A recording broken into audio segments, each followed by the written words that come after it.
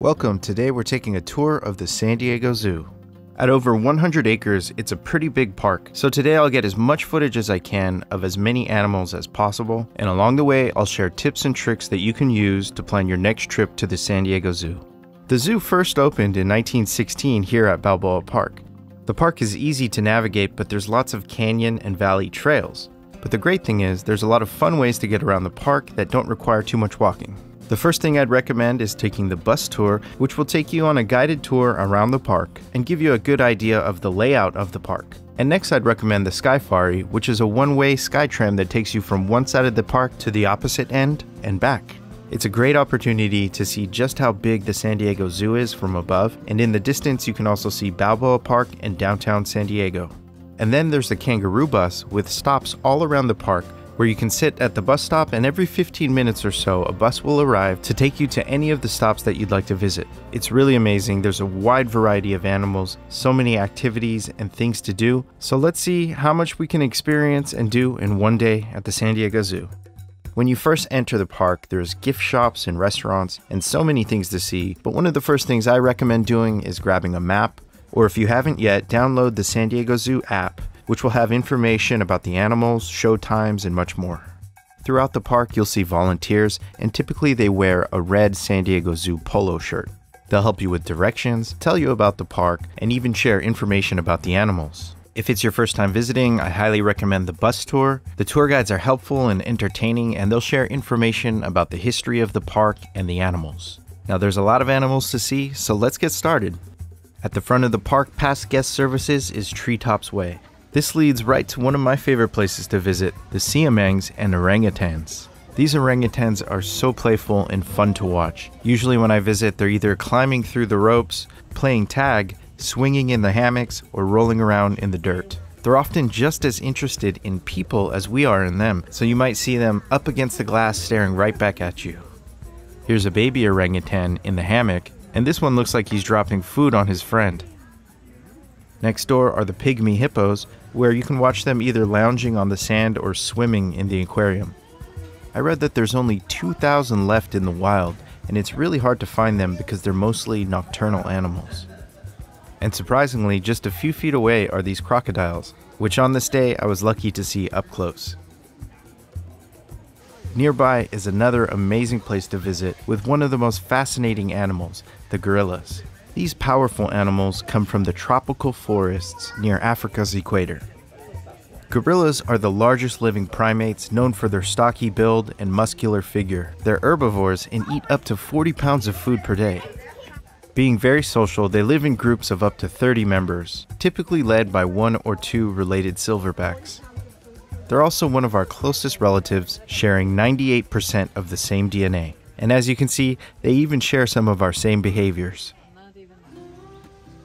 Just next door is another one of our distant relatives and one of my favorite places to visit, the bonobos. Because of their close relation, they're sometimes referred to as pygmy chimpanzees. But chimpanzees actually co-evolved on the north side of the Congo River with the bonobos to the south. Bonobos are mostly frugivorous eaters, meaning that they eat mostly plants, fruits, but sometimes meat. They have complex social dynamics in matriarchal groups led by female elders. Bonobos live in peaceful communities, sharing close to 99% of the same DNA as us. If you visit the zoo, I highly recommend visiting the bonobos. It's incredibly fascinating to observe their behaviors and catch a glimpse of just how much we have in common.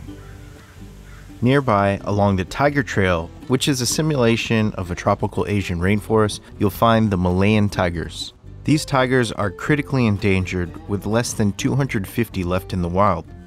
Coming from the tropical forests and grasslands of Malaysia, their habitats have been threatened by deforestation.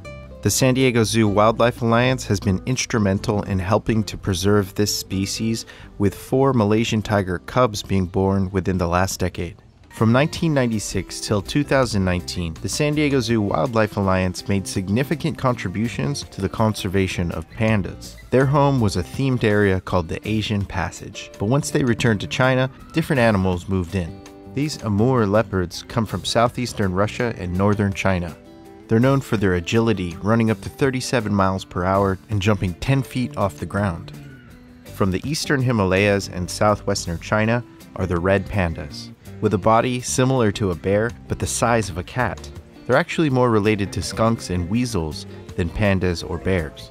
They're mostly active at the dawn or dusk hours and eat mostly bamboo, fruits, nuts, or roots. Near the red pandas, you'll see the takins, which are from the eastern Himalayas. They're sometimes called goat antelope. Near the center of the park is the Bashir Bridge, and there's an elevator leading up to it. And because much of the zoo is built around this valley, you can walk downhill from almost anywhere to this point. In other words, if you plan ahead, you'll never have to walk uphill. Heading over the Bashir Bridge leads to the northern frontier. This is the other end of the Sky Ferry, so if you need to get to the front of the park quickly, you can just hop on here. The Northern Territory is also home to one of the most popular animals here at the park, but first you'll need to walk a little ways to get to the polar bear exhibit. On the way, you'll see the Chacoan peccary, an endangered pig-like mammal from South America. And there's the graceful southern gerenuk, a mid-sized antelope from eastern Africa. Here's the bontebok, another antelope but from southern Africa. Bontebok are another conservation success story, having been brought back from the brink of extinction in the early 20th century. And here's the Spix gazelle, the smallest of the gazelle species. I think they may have been a little confused by my camera, so I made sure to give them some space. And after a short walk down this hill, we reach Conrad Preby's Polar Bear Plunge. The Polar Bear Plunge is a simulated Arctic environment where you can see polar bears up close, under and above the water. There's interactive zones, life-size models that you can take pictures with, and a play area for children. One of the best times to visit is during the trainer talks, when they feed the bears and you can see them up close eating their favorite snacks. You can find the schedule for all of the trainer talks using the San Diego Zoo app. Polar bears are native to the Arctic, and they're the largest of all bear species. They evolved from brown bears, branching off and adapting on their own about 500,000 years ago. Their fur became lighter for camouflage, and their feet adapted to become like snowshoes. Their hunting behavior and even teeth changed as they began to rely on seals as their primary source of food. For me, this is one of the highlights of the zoo. It's incredibly fascinating watching their behaviors, and I highly recommend visiting. Nearby is the elusive maned wolf, and of all the times I've been to the San Diego Zoo, I've only seen them twice. Most of the time, they like to hide in their den. So we were lucky this time to get a few close-up shots. Maned wolves are not actually wolves. In fact, they're much older, with fossil records going back as far as 4 million years. Unlike most other canids, they don't live in packs or herds. They prefer to live a solitary life. A few steps away is one of the most interactive areas of the park, the Elephant Odyssey. The 7.5-acre exhibit opened in 2009, and it was one of the largest redevelopment efforts at the zoo. The Elephant Odyssey has a unique theme. It showcases various animal species or their descendants that lived in Southern California during the last ice age. One of the first animals you'll encounter is the African lion, and this takes us to the origin of the San Diego Zoo. In 1916, during the Panama, California Exposition, a surgeon by the name of Dr. Harry Wedgeforth was driving through the area and heard the sound of a distant lion's roar. One of the showcases at the exposition included animals from around the world, and this moment inspired Dr. Harry Wedgeforth to establish a zoo in San Diego. We're all about encouraging their natural behaviors. Sometimes they drag their prey to wherever they want to eat it, so that's what I'm going to try and encourage. It might just come right off, but we shall see. And for over 100 years, the lion has been a symbol of the San Diego Zoo. The original lion's name was Rex, and today you can find Rex on the San Diego Zoo logo and at the front gate of the park with the 27-foot-tall bronze statue called Rex's Roar. Next to the lion exhibit are a series of life-size statues that you can take pictures with. And nearby is one of my favorite animals to visit, the jaguar. You can tell a jaguar by its distinctive rosette formation on its fur. An interesting fact about jaguars is they have the strongest bite force of all the cats at around 1,500 pounds per square inch, which is twice as strong as a tiger. And right next door you can find one of the animals that jaguars prey upon, the Baird's tapir. These tapirs are highly adaptable animals living in the tropical rainforests, swamps, and grasslands of Mexico, Central, and South America. Throughout the area, you'll find interesting displays and information about life during the Ice Age. You'll pass the Elephant Care Center, a state-of-the-art facility where they take care of the elephants, and nearby are the African elephants, known for their large tusks and their ears shaped like the continent of Africa. In the wild, elephants play a major role in maintaining suitable habitats for other animals.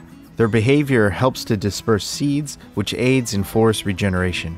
Elephants face many threats in the wild, from poaching to habitat loss, and organizations such as the San Diego Zoo Wildlife Alliance play a vital role to protect and preserve elephants.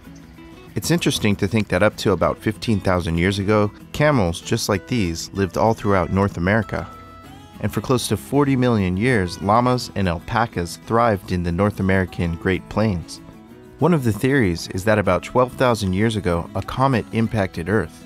There's evidence at over 50 sites in North America of a uniform black layer of sediment found above fossils and stone tools. It's thought that this was caused by large-scale fires, and that a massive extinction occurred due to global cooling after the comet impact.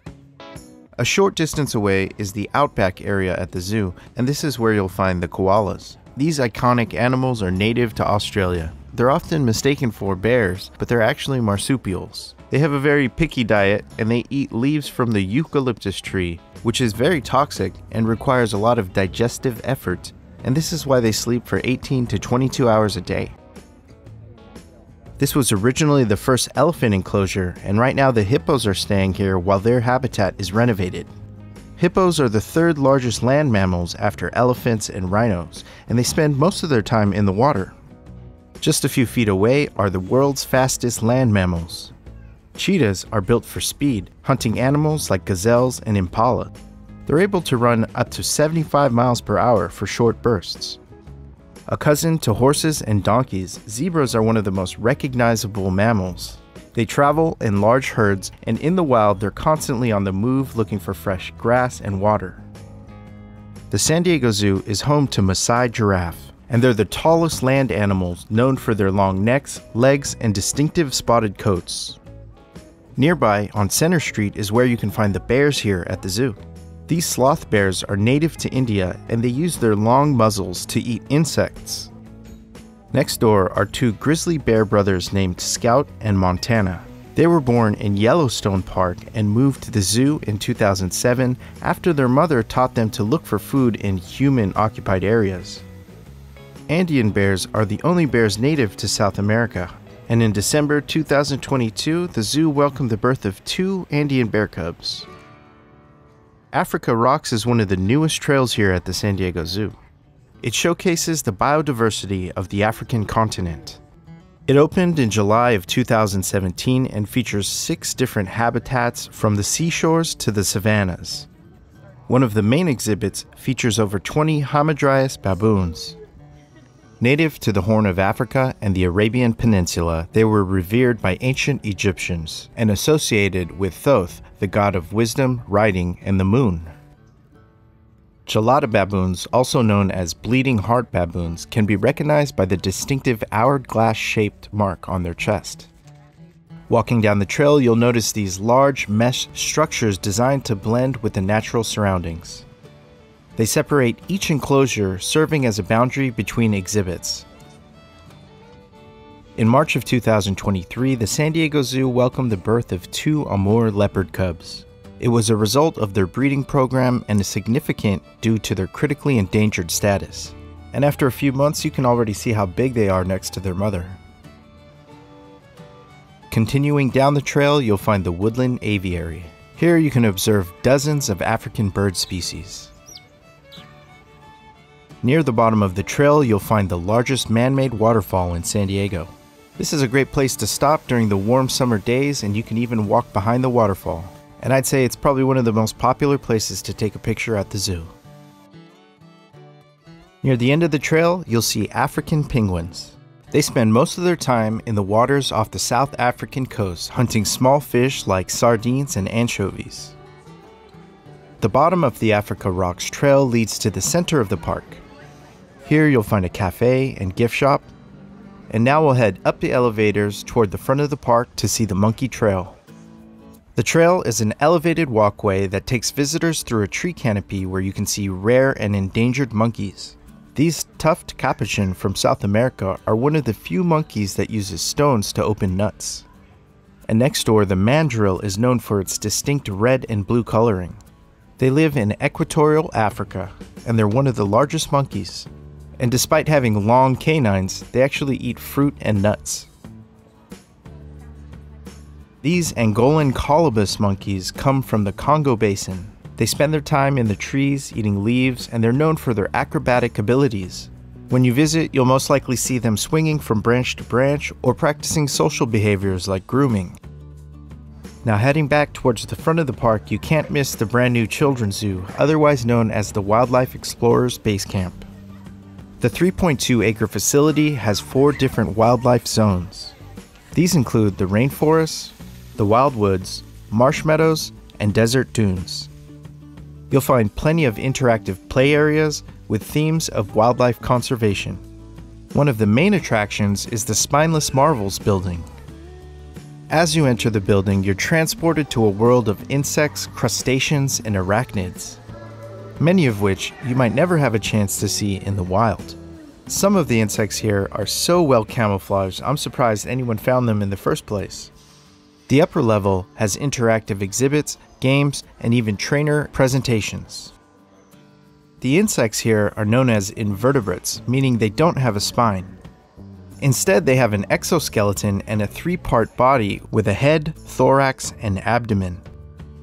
Further along is a themed area dedicated to bees. Here you can see a western honeybee's hive and all the work they do to produce and preserve honey. There's also an area dedicated to the life cycle of the butterfly. You'll learn about the stages from egg to caterpillar to chrysalis to the adult stage. At the bottom level, you'll find a collection of arachnids, otherwise known as spiders. There's a variety of tarantulas, which are hairy spiders from tropical environments. They eat everything from insects to larger prey like frogs, toads, and even mice. There's also a space for the subterranean rodents, the naked mole rats. And there's a whole area dedicated to the superorganism we know as ants. Between the main exhibits, you can see exotic animals such as the coati and the caracal. And this leads to the Cool Critters building, an interactive space featuring a diverse range of wildlife including snakes, amphibians, crocodiles, turtles, and lizards. This is a great place to stop to learn about conservation, explore the interactive exhibits, or admire their collection of fossils. The downstairs level has a number of aquariums where you can see aquatic reptiles and amphibians. Possibly one of the most well-known animals here is a salamander that you can find in the lakes of central Mexico, the axolotl. Axolotls are critically endangered in their native habitats. They're known for their unique ability to regenerate lost body parts, including limbs, their spinal cord, and even parts of their brain. And just outside in the marsh meadows, you can see dwarf crocodiles. The path leads to a play structure called the Tree of Dreams, and a water play area that's popular during the summers. The surrounding enclosures have popular animals like the prairie dog or the fennec fox, and these high-flying, adventurous squirrel monkeys. Just outside of the Wildlife Explorers Basecamp is one of the San Diego Zoo's oldest buildings, the Reptile House. The Reptile House has glass enclosures all around the perimeter of the building, showcasing exotic and rare snakes from around the world. Here you'll see everything from rattlesnakes to cobras and vipers. In Southern California, some of these snakes even live in our own backyards, so it's always good to stop by and see what to keep an eye out for. Just behind the Reptile House is an area that a lot of people miss, and this is called the Reptile Walk. Here you'll see a variety of amphibians, including these frogs, from all around the world. Here you can see the zookeepers feeding vegetables and lettuce to the turtles. This is an interesting habitat because you can see there's also multiple gharials in the pool. And gharials are crocodiles with skinny snouts that they use to detect and catch fish. Next are enclosures to various different types of tortoises. And this includes the largest tortoise in the world, the Galapagos tortoise. They can weigh up to 900 pounds and have a lifespan of over 100 years. The oldest known Galapagos tortoise, named Harriet, lived for at least 175 years, and this makes them one of the longest-lived subspecies in the animal kingdom. Nearby is the entrance to the Skyfari. Since it first opened in 1969, the Skyfari has provided transportation and aerial views of the San Diego Zoo. The one-way ride takes about 4 minutes and leads directly to the other side of the park. From the Skyfari, you have a clear view of Treetops Way, the Scripps Aviary, and Balboa Park in the distance. You can even see downtown San Diego. Down below, you can see the gorilla habitat that we visited earlier. There's the Africa Rocks Trail in the distance, and the Basher Bridge below. Here's the iconic California Tower at Balboa Park, and the Cabrillo Bridge overlooking downtown San Diego. If you enjoyed the video or learned something new today, please give the video a thumbs up. It really helps the channel. And if you enjoy content about the San Diego Zoo, the Safari Park, SeaWorld, Southern California, and beyond, subscribe because we have much more coming. I really appreciate you, and thank you for spending your time here. Now, if you'd like to explore the San Diego Zoo Safari Park, there's still much more to see. Click right here to continue the journey. I'll see you in the next video.